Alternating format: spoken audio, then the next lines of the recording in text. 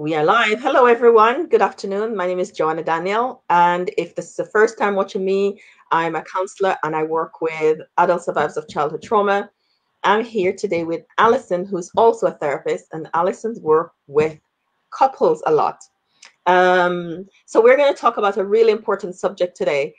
If this is your very first time catching me live, I'm also streaming on Facebook today because I want to invite you over to my YouTube channel where we are every day at 1 p.m. I am there live. Sometimes Alison is with me, sometimes another therapist is with me, and different people will be with me every day live, every weekday. On the weekends, we have pre-recorded videos that is premiered at 1 p.m. as well, because we're trying to do things to help you to get through this crisis. I'm just going to check Alison to make sure that I'm live everywhere. I can see that I'm live on Facebook. Please share this video with the people who you know will benefit. We're talking about a very important subject today.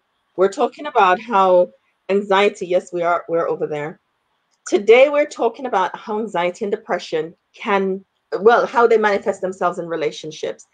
I was just saying to Alison, we don't ever talk about mental health and relationships. We talk about, mental health, we talk about depression, we talk about anxiety, but we never talk about, well, if somebody is in a relationship, if somebody's married, how does that play out in the relationship?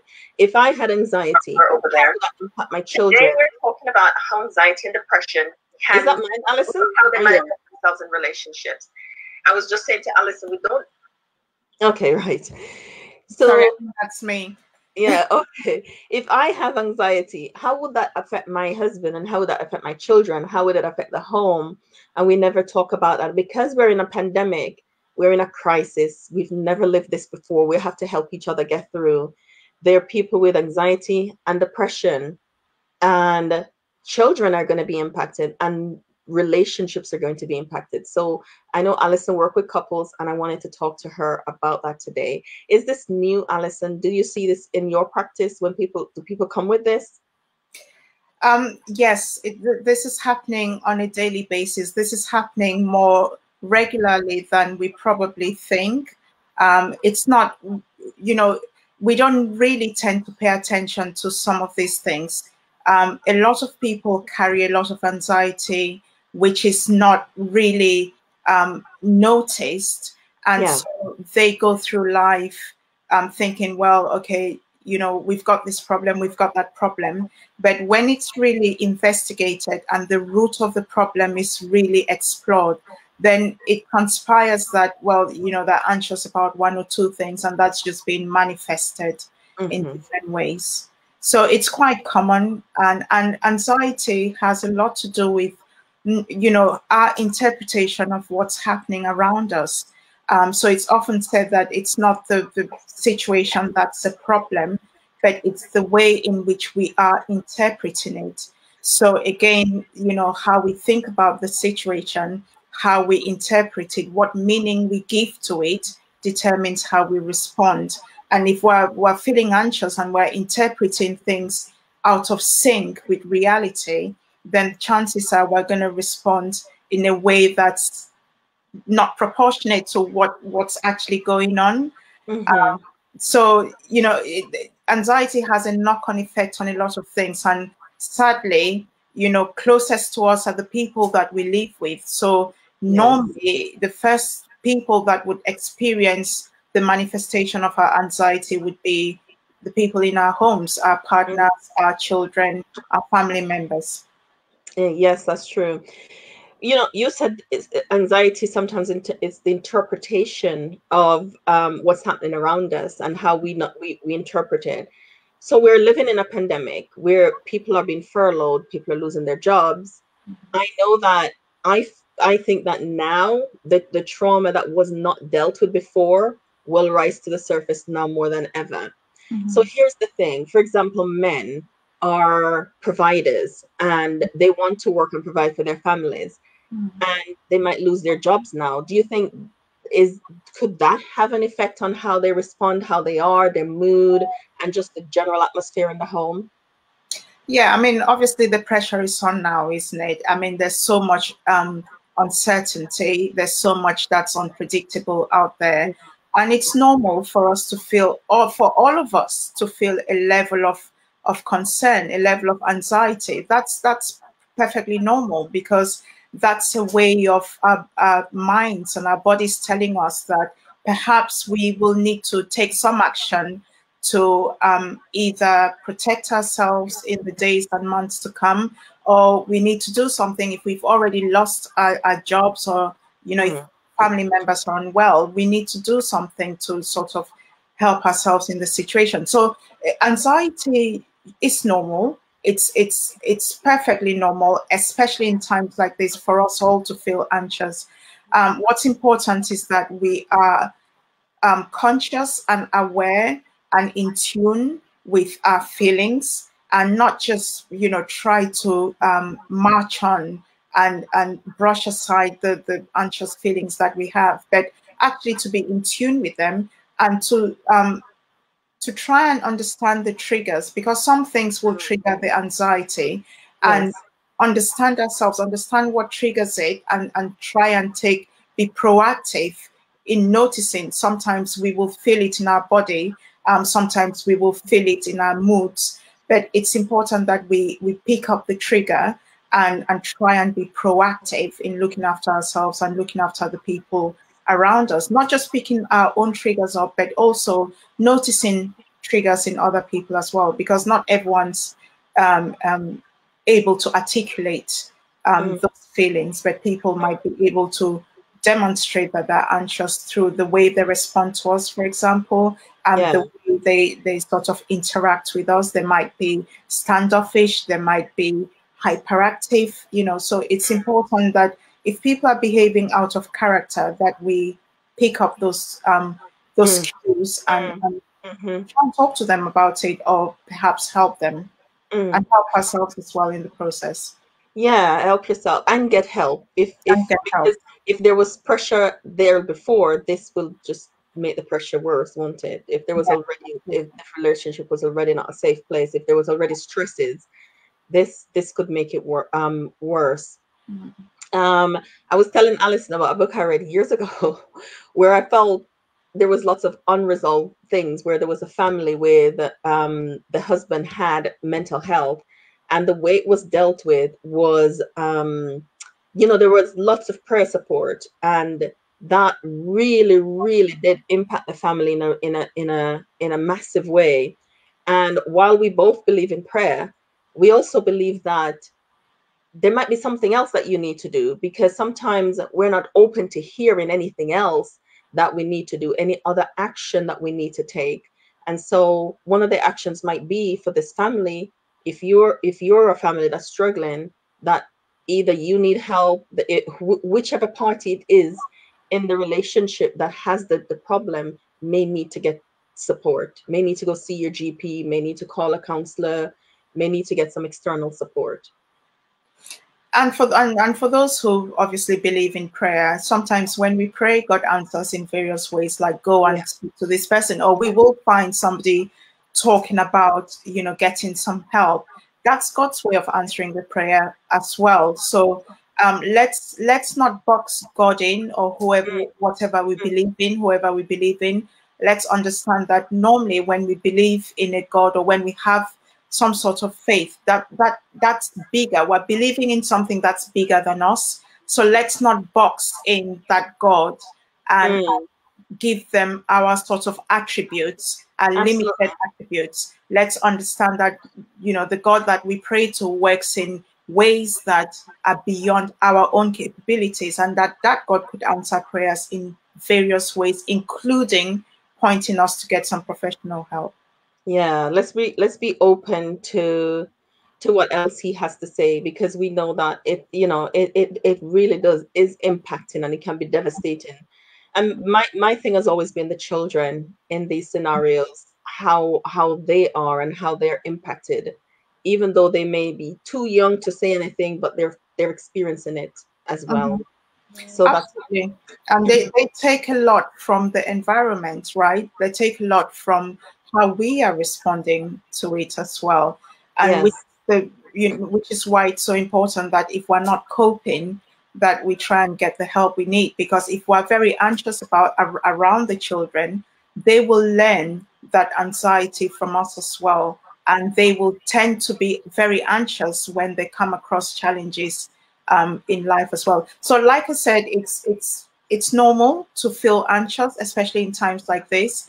But there's a lot we can do in terms of how we think about things and in terms of how we go about doing things to help us cope.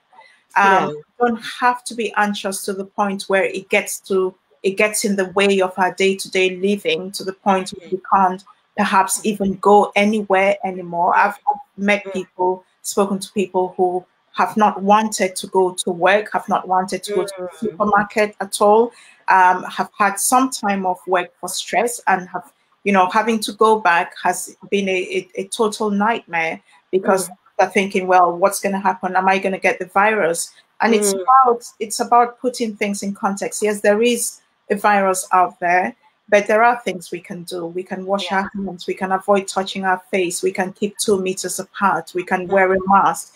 And all of the things that we can do within our control. If we do those things, then, the chances are we're going to be okay. Yeah. And even when you don't go out, other things can happen to you at home. I always say that life itself is uncertain. The only 2 things that are certain are, if you work, you're going to pay taxes, and if you leave, you're going to die someday. Those 2 are certain, but everything else is quite uncertain. And, we need to sort of work on dealing with coping with uncertainty. That's really, really important. Yeah. I just wanted to acknowledge the other party in the relationship that having to cope with and living with something that they don't understand, and they're not experiencing themselves, and maybe the person who is struggling might not be able to articulate it really well either, and it might come out in irritability and anxiousness and anger, and manifest itself in these ways that are negative. I just wanted to speak to that person a little bit, the one who is having to hold it together, the one who is wondering what's going on, what's wrong, the one who thinks everything is falling apart, but don't know that this is something that needs attention, and that it's not something that they can fix, or not something that they did that was wrong, but that is causing this behavior. How can we speak to them that they know how to look after themselves while they support? So it's listening to your body.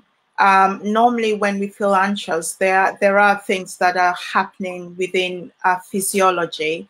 Some people feel tightness in their chest. Some people feel their hearts beating faster, almost like having palpitations. Some people will feel a knot in the stomach. I've heard you talk about, the shoulders feel tight. So listen to your body, because sometimes these things will manifest themselves in the way that you feel physiologically. Also listen to your moods. Yes. Anxiety will make people feel low, because it will, to some degree, you will not be able to be capable of doing the things that you normally used to do. So it will slow you down. So listen to your body, listen to your moods, listen to your thoughts. Whilst you may not be able to articulate, to verbalize things, you may be able to catch yourself thinking certain thoughts, certain negative thoughts. Normally, when people are feeling anxious, we say that the thinking becomes distorted. Yeah. And so they either see things black or white. It's either all good or all bad, or, there are various distortions. They'll, forget about all of the positive things that could happen and only think of all of the negatives, like, what if I die? What if this happens? What if that happens? So, pay attention to the thought processes that are going on. Pay attention to how you're responding to those thoughts, what you're saying to yourself in response, and how you're behaving in response, because all of those things, it starts by noticing the thoughts, noticing how you're truly feeling, and noticing what's happening in your body. If you start to pay attention to that, you might not be able to speak it out, but you might be able to write it out in a journal. You might be able to paint, you might be able to draw. And even if you're just drawing something that's nature, that could have meaning. You could be able to sit back and try and, understand what you're trying to articulate in that drawing. So, Mm-hmm. don't lose hope. There are other ways, and share this with your partner. Share this with the people around you, and say, because when you're really feeling anxious, you're feeling discouraged, your drawings are going to reflect that. Your writing is going to reflect that, and that's something that you can communicate with the people around you. Yeah. So find a way to understand yourself first of all, because that's going to be helpful in communicating to other people, to the people Yeah. around you. Thank you, Alison. I always say sometimes when that's happening, when there's a mental health, especially if it's a diagnosis, if somebody's been diagnosed with anxiety or depression, it's a disorder, and Hmm. not just people who are feeling anxious or having low moods, but it's persistent, it's consistent, and you've been to your GP, it's been diagnosed. Sometimes it feels like it needs to be a big thing that needs to happen in order for for you to start to feel better.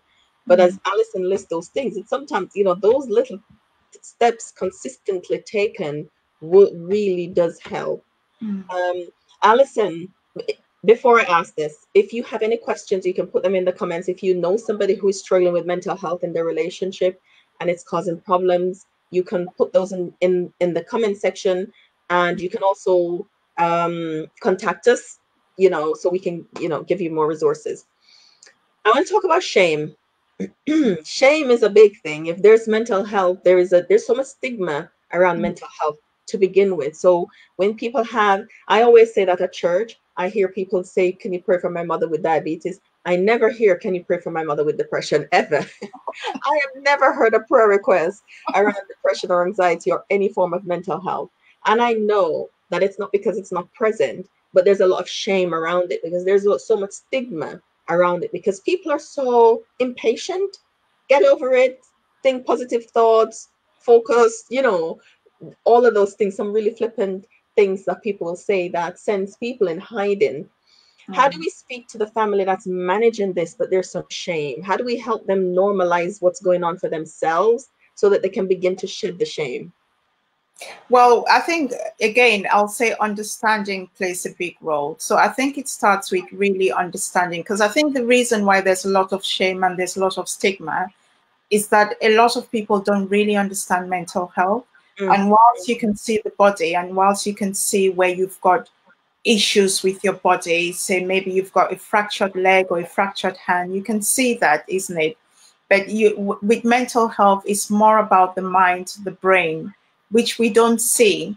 But it yes, doesn't mean that it's not there. It is there. And yes, the brain is so complex. It's got different, there's different parts of the brain with different functions. And it's really just, important to understand that any form of mental health means that the functionality of the brain has been affected somehow. Some parts of the brain are not working in the way they should. And that's not your fault. no, That it could be a combination of factors. And so just like we need to attend to our body when it's not feeling well, we need to attend to the brain when it's not feeling very well as well. mm, And that's the starting point, because that understanding, that education can go a long way towards helping people to reprogram their mindset, their way of perceiving mental health issues, and mm, respond earlier, not when it gets to a crisis and yeah, people are ready to be sectioned because it's been ignored for so long. But as soon as you feel those triggers in your body, as soon as your anxiety is excessive, as soon as you're realizing that you're more and more reluctant to go out because you're anxious that people are going to judge you, or you're mm, anxious that the people in the house are going to judge you, or when you realize that every time you think about something, your thinking is distorted, your thinking is generally negative, making you feel afraid that something bad's going to happen. Because that's what anxiety is. yeah, Anxiety is not being able to cope with the uncertainty because we think that something negative is going to happen.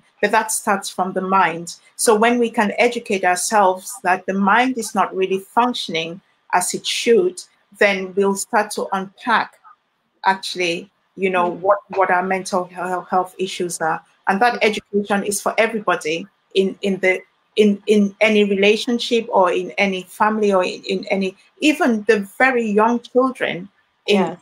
household, this thing can be broken down so that young people, young children as young as 5, 6 can understand that your brain is inside your head, and it's got different parts. And when something, young people are the best people to pick up this knowledge very quickly. They'll understand. And when mom is not, doesn't seem to be feeling very well, or when daddy is not, doesn't seem to be feeling very well, they may ask you, is it your brain again? Is something not working properly?